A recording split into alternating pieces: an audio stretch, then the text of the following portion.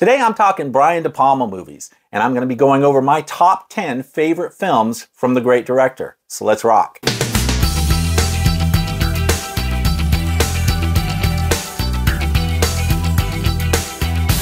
Hi everyone, how you doing? Welcome back. I'm Fuzz.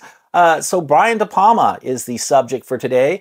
He is a very interesting director with a fairly diverse and varied filmography.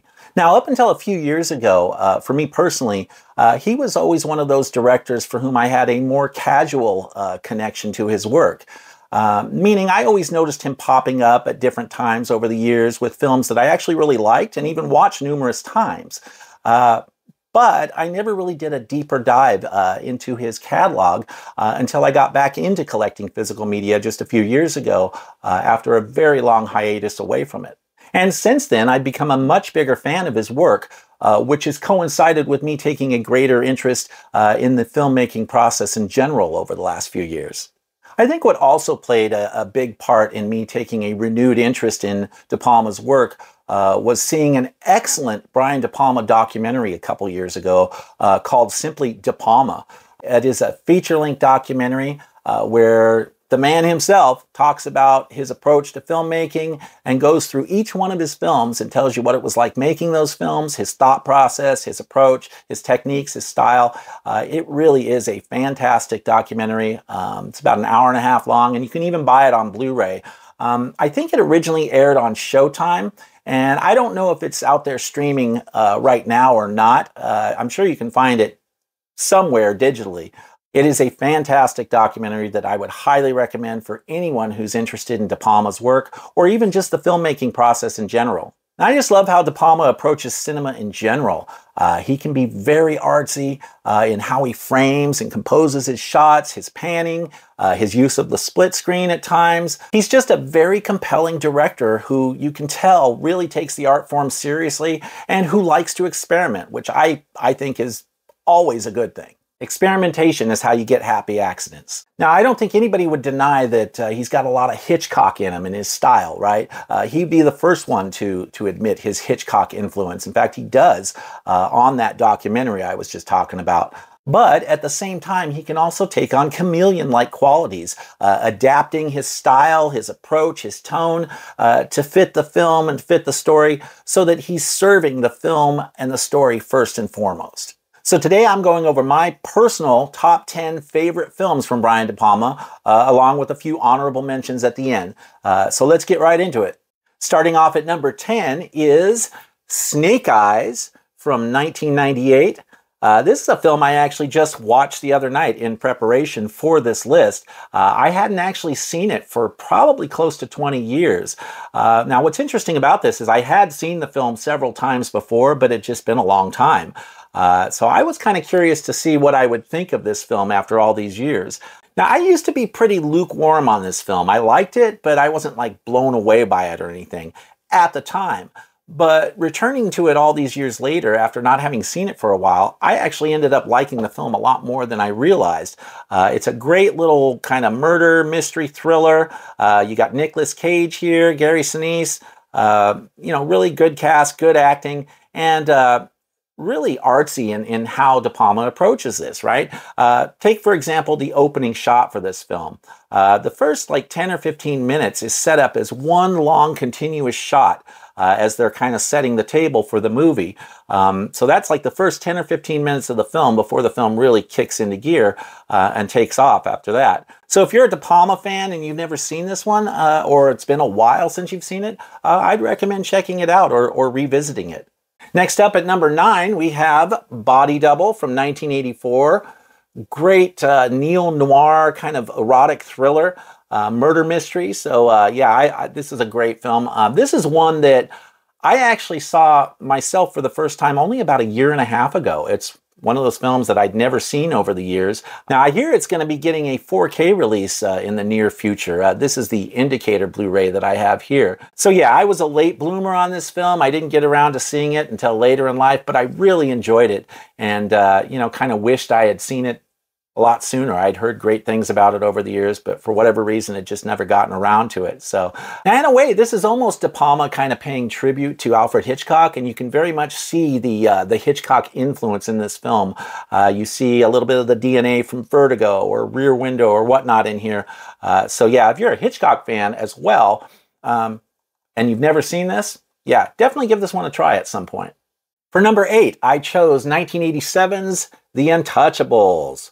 Awesome film, amazing cast, Sean Connery, Kevin Costner, Robert De Niro in this, giving a very, very memorable performance as Al Capone. Now, you guys know what I'm talking about, right? The baseball bat? Yeah.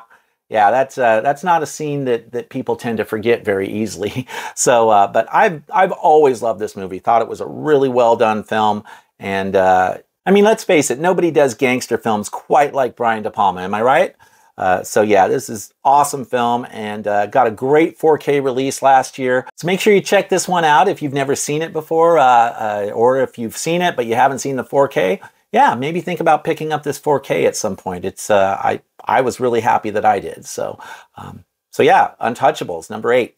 At number 7, we have 1996's Mission Impossible. You know, sometimes it's almost easy to forget that De Palma is the one who kicked this whole film series off, right? And I thought he did an amazing job capturing the essence of the original TV show with this, while still moving it forward into the modern era.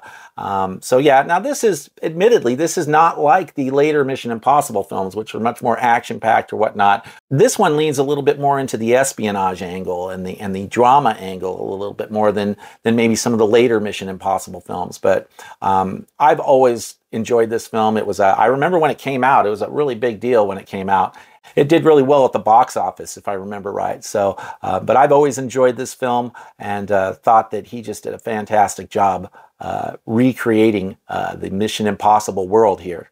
Great cast. You got Tom Cruise in this, Ving Rhames, Jon Voight, of course. So yeah, love this film. And this isn't even necessarily my favorite Mission Impossible film, but I've always thought what De Palma did with this was excellent. It's just a well-done film. So yeah, Mission Impossible for number 7.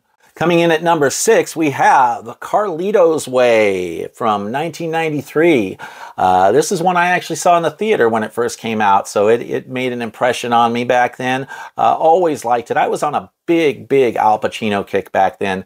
I've always loved Al Pacino. I'm not as into him now as I used to be, but at this time, when this film came out, I was watching anything and everything Al Pacino. So, and I really enjoyed it. It's a great film. Now, you see I've got the 4K here, but Arrow Video has got a new 4K release coming out in about a week and a half, at least from the time I'm recording this video. And I do have that pre-ordered as well. I can't wait to get the chunky box sets. I love Arrow's chunky box sets. And when I saw that they were doing it, giving this film the Royal Arrow treatment, I just couldn't pass it up, and I jumped on the pre-order. So really looking forward to that. But this is such a great film. You know, Sean Penn in this, he's such a weasel, but you gotta love his performance. Also great performances from John Leguizamo and Penelope Ann Miller. Yeah, just a really well done film. And I've always considered this almost kind of a spiritual sequel to Scarface, even though it's not the same story. They really do. It really does make a good companion film to Scarface, I found. So, but yeah, love Carlito's Way. Great film. Getting into the top 5 now. This was a little bit trickier than I thought it was going to be. It was hard leaving Carlito's Way out of the top 5 because it's such a great film. But when I sat and thought about it and worked through this whole thing in my mind, I realized that really this list couldn't go any other way. So for number 5, we have The Great Dress to Kill. Kino Lorber 4K release. Great 4K, by the way, and just a great film. Nancy Allen, Michael Caine, Angie Dickinson. Classic kind of a... Well, it's almost like an American giallo, you know? Like, it's hard to believe that Brian De Palma wasn't influenced by Italian horror for this film, or by Dario Argento, right? I mean, he says he wasn't, but I don't know. It's definitely got a lot of Hitchcock influence in it again. and it's a great, just kind of a, well, it's kind of an erotic thriller as well. It's a great murder mystery with a pretty big twist at the end. So, and I might add, probably not the most politically correct twist at the end these days, but, you know, I don't care about that. These films, the way I see it, these are snapshots in time, and they reflect the culture at the time the films were made. So I don't get too wigged out about stuff that older films that don't conform to current standards of political correctness. That I don't care about that. But anyway, so if you've never seen Dressed to Kill, awesome film. I'd highly recommend it. Yeah, so that's my number 5. By the way, if you're enjoying the content on this channel, do me a favor and consider subscribing to the channel and hit that bell notification as well, so you can always be alerted when I'm posting stuff that you might be interested in. Also, don't forget to like the videos as well. It really helps with the channel's visibility out there. Thank you so much for your support. I really appreciate it. Coming in at number 4, I talked about this not too long ago, The Fury. This is a great film. I know this is probably a little higher on my list than it probably would be for others, but I just really like this film. I talked about this recently in another video I did on underrated films, and I would definitely consider this one underrated. Underrated enough to actually make my top 4, right? This film deals with telepathy and a couple kids that have powers.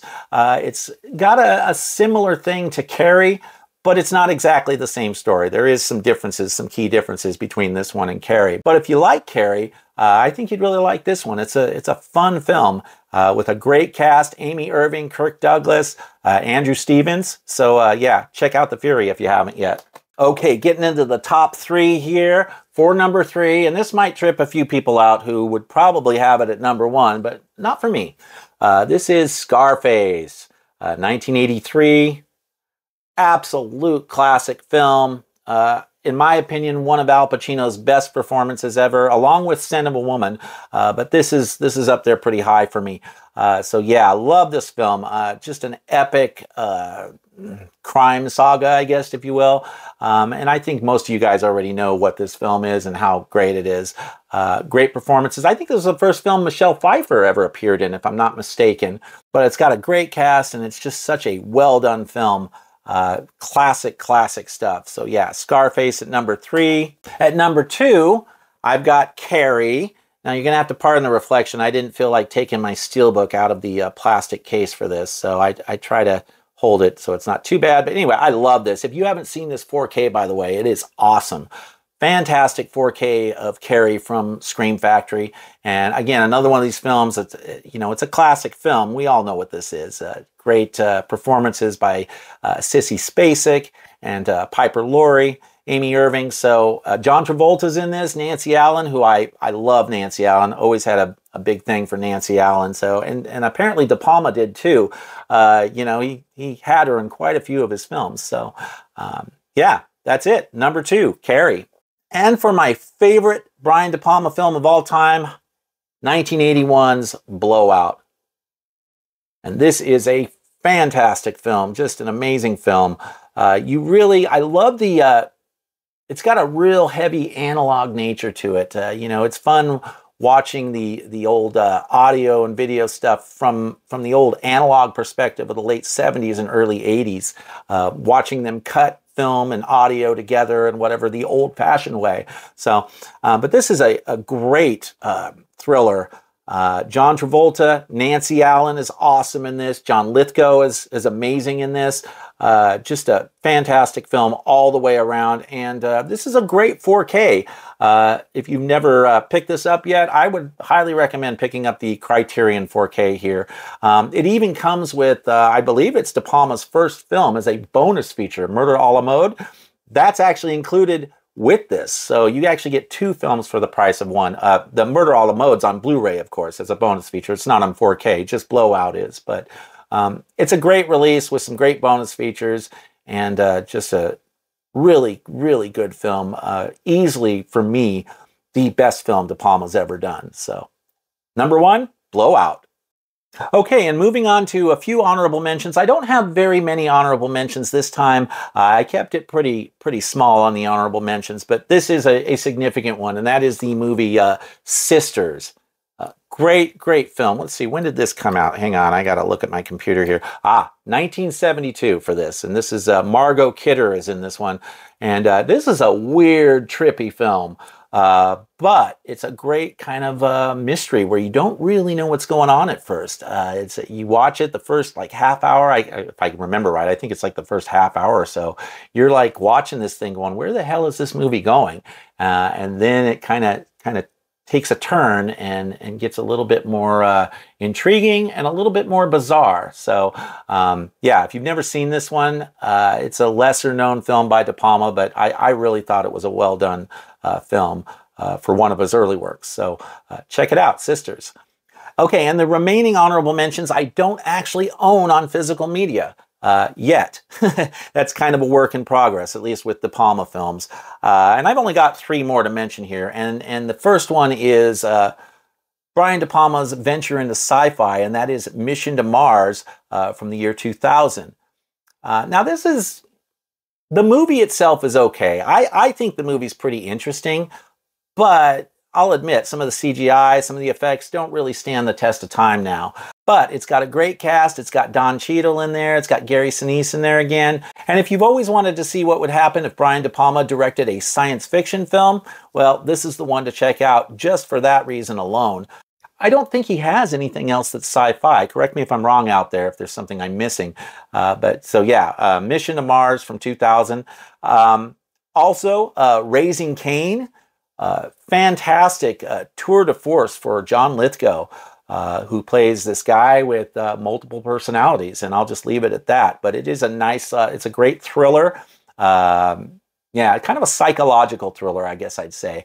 It's one I actually saw in the theater when it first came out, and I liked it. It's psychological thriller, horror, but yeah, check it out if you get a chance, Raising Cain. And then the last one I wanted to mention was Casualties of War from 1989, and that stars Michael J. Fox, Sean Penn. Really, really good film, even though it's not really the kind of film I normally get into myself. I'm not a big war movie guy overall. I don't collect a whole lot of war movies, and I probably won't even buy this one myself for that reason. But for those of you out there who are into war movies, if you do like a good war movie, Casualties of War is excellent. Michael J. Fox just does such an amazing job with the role. And from what I understand, apparently that was quite a challenging thing for him to do. I guess Sean Penn went all method on him and kind of treated Michael J. Fox like shit on the set. That's what I've heard. I think that was, I think it was in the De Palma documentary, he indicated something like that. Basically, Sean Penn was like in character the whole time and treating Michael J. Fox like Sean Penn's character treats Michael J. Fox's character in the film. So apparently that had to have been a little difficult for Michael J. Fox, whom I love, to endure. But great film if you've never seen it. For me, I've seen it. It's been years since I've seen it, and it's probably not the kind of film I would watch very often, but it is an excellent film for the type of film that it is. So check it out if you get a chance. So that about wraps it up for my favorite Brian De Palma films. Let me know what you think in the comments below. What are your favorites? I'd love to hear what your favorites are. Give me your own top 10 or even just a top 5. I definitely love hearing from you guys and interacting with you guys in the comments. So yeah, make sure you leave your thoughts on this below. Don't forget to subscribe, like the video, all that good stuff. Thank you so much for watching today. I really appreciate it. And I'll see you soon.